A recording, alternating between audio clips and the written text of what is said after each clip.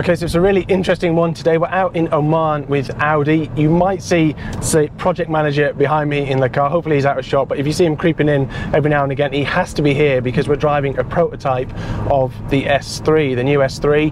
And it's a really interesting car for me because, oh, that was a speed bump, sorry. I've just crashed his car into a speed bump at high speed, and he's already said we're going to prison if we break the speed limit too much as well. So anyway, so he's in the back seat, and this is a really interesting car for me because I've run an RS3 for 6 months. I really liked that car, found it really exciting and grippy and responsive. And then I borrowed the S3 that we also had in, and I liked that a lot less. I found it quite bland and not exciting enough. So Audi has been through this car, the engineers have been through this car, and they've just tried to spice everything up at a holistic level. Rather than single little things, they've gone through everything. So for instance, the engine, there's more power and more response, so it's gone up to 333 PS, so about 325 brake horsepower.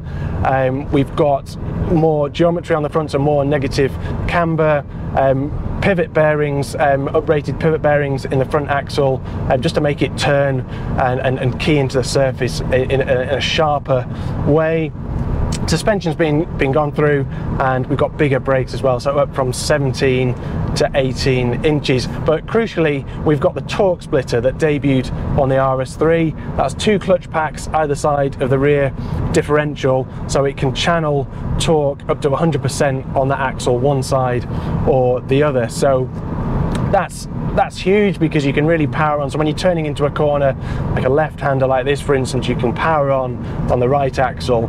And you know, driving this car, I've just been up a series of very twisty roads, and it's a huge difference. So we've got a new Dynamic Plus setting that brings that torque splitter into play and makes it kind of do its maximum work. So I've played around with the different settings, and it really keys the car into the corner, so it bites nicely. It's got that response and the power, and then you power on, and it just pushes the car through the corner, and really agile, really dynamic, still grippy in the sort of Audi way, but much more kind of dynamic in the sort of way we've been used to with the RS3. So a really promising package of upgrades, a big difference from the old car. It's sometimes when you drive a car a long distance away from the other one, you know, it's been maybe a year since I drove the S3, you forget about it, but it's very clear to me that this car is a big step up. It's a lot more enjoyable to drive. So